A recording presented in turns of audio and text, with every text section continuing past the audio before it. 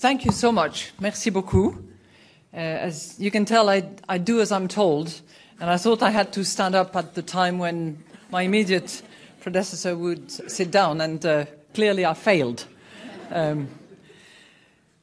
Good afternoon, and thank you very much for having me with you. I would like to thank the National Press Club, and especially President Angela Grilling-Keane, for not only inviting me to this prestigious venue, but essentially presenting the outline of what I want to talk to you about now.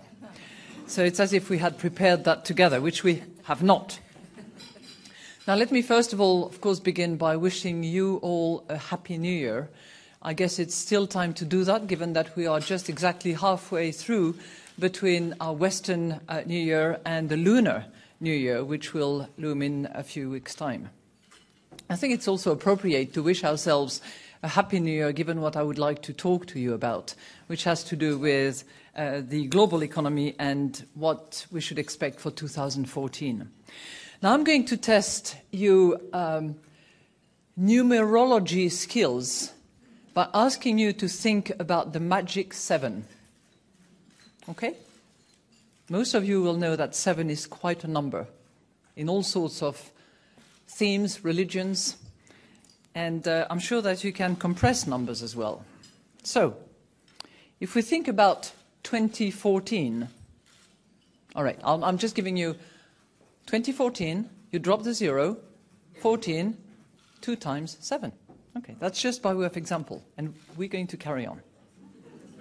So 2014 will be a milestone and hopefully a magic year in many respects. It will mark the 100th anniversary of the First World War back in 1914. It will mark the 70th anniversary,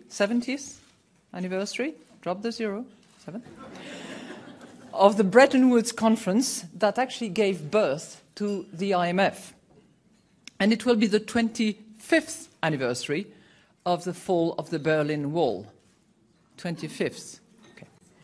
It will also mark the 7th anniversary of the financial market jitters that quickly turned into the greatest global economic calamity since the Great Depression.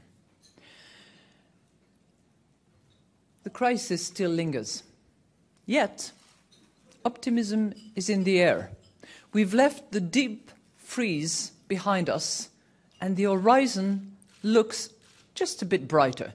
So my hope and my wish for 2014 is that after those 7 miserable years, weak and fragile, we have 7 strong years.